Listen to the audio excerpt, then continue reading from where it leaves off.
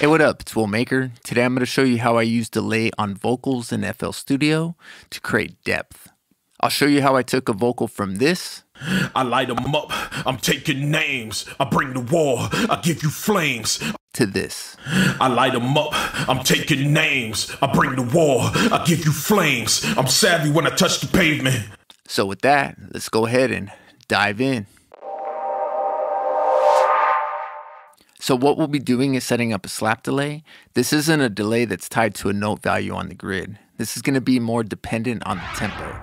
To start in FL Studio, I'm going to create 2 send tracks. And if you don't know how to set up send tracks, I got a video for that up here. I've already named and colored my send tracks, and I have one hard pan to the left and one hard pan to the right. On this first one on the left side, I'm setting up my first instance of Fruity Delay.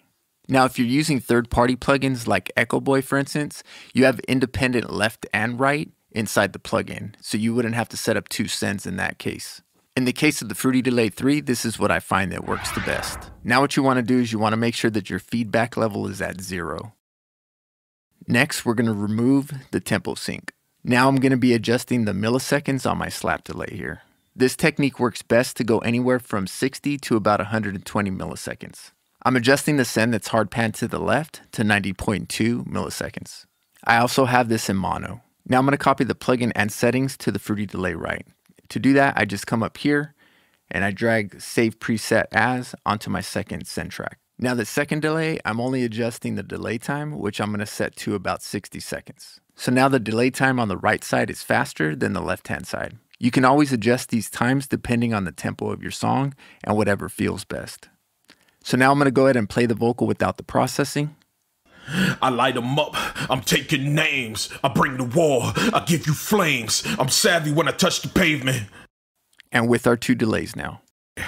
I light them up, I'm taking names, I bring the war, I give you flames. I'm savvy when I touch the pavement. Here's the vocal in the mix with no processing. I light them up, I'm taking names, I bring the war, I give you flames. I'm savvy when I touch the pavement. And with the processing. I light them up, I'm taking names, I bring the war, I give you flames. I'm savvy when I touch the pavement. So that's a quick tip on how I use a slap delay to create depth on my vocal in FL Studio. So if you like content like this, please feel free and like and subscribe. Other than that, peace out.